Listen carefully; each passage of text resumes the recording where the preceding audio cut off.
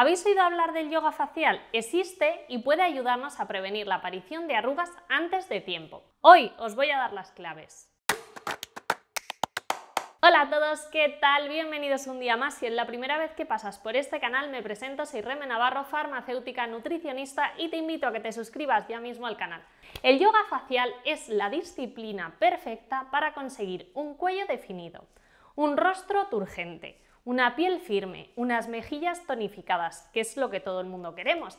Eso sí, para que funcione hay que practicarlo a diario y tener en cuenta estos consejos que te voy a dar. El primer ejercicio del que os quería hablar es para la frente. Para suavizar la frente hay que poner los dedos en el centro y deslizarlos hacia los laterales. Vamos a repetir este ejercicio mínimo 3 veces.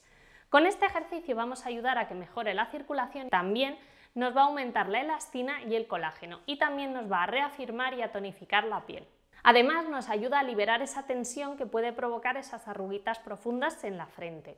El segundo ejercicio es, si quieres por ejemplo huir de las patas de gallo, tenemos que colocar los dedos en las sienes, intentando que lleguen hasta la zona superior de las orejas. Posteriormente vamos a abrir la boca y vamos a desplazar la mandíbula de delante hacia atrás. Mantenemos esa tensión mínimo durante 10 segundos y nos vamos a relajar.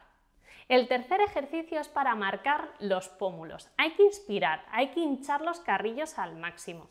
Tenemos que golpear suavemente con las yemas de nuestros dedos sobre ellos y vamos a echar el aire de manera despacita.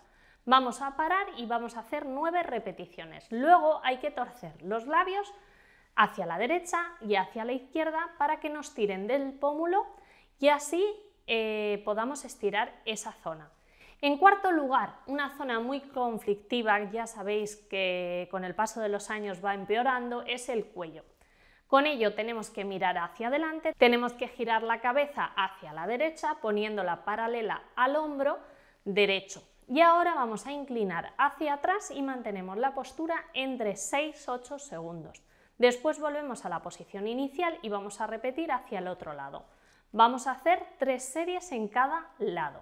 Y por último y no menos importante, la zona del escote. Hay que inclinar hacia atrás la cabeza. Tenemos que fruncir los labios y colocar el labio inferior por encima del superior. Sí, esta es una postura muy rara. Y así vas a notar cómo se tensa la musculatura del cuello y lleva la cabeza también hacia el pecho. Vamos a respirar hondo y repetimos 3 veces. Y con esto llegaríamos al final del vídeo. Son unos ejercicios súper fáciles que los podéis hacer de manera diaria. Me gustaría que me contarais si os vais a animar a hacerlos, si os están funcionando. También que le deis manita hacia arriba si os gusta este tipo de vídeo. Os leo siempre en comentarios, invitaros a nuestras redes sociales y nos vemos el próximo día. ¡Chao!